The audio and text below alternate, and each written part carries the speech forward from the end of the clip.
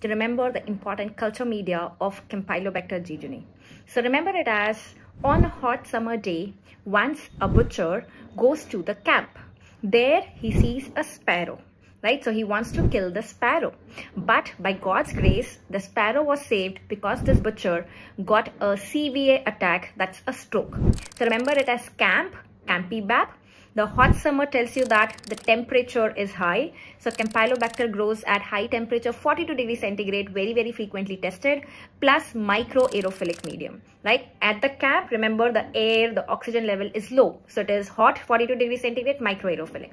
So then you have Campylobacter, butcher is Butzler medium, sparrow is Scarro's medium, and you have the CVA medium, right? So these are the 4 important media that you need to remember. Plus 42 degrees centigrade, micro aerophilic is for Campylobacter.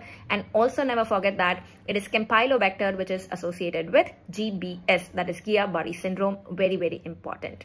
I hope you've liked this. If yes, do not forget to save, share and like this video, and stay connected for more such tips and tricks. Thank you.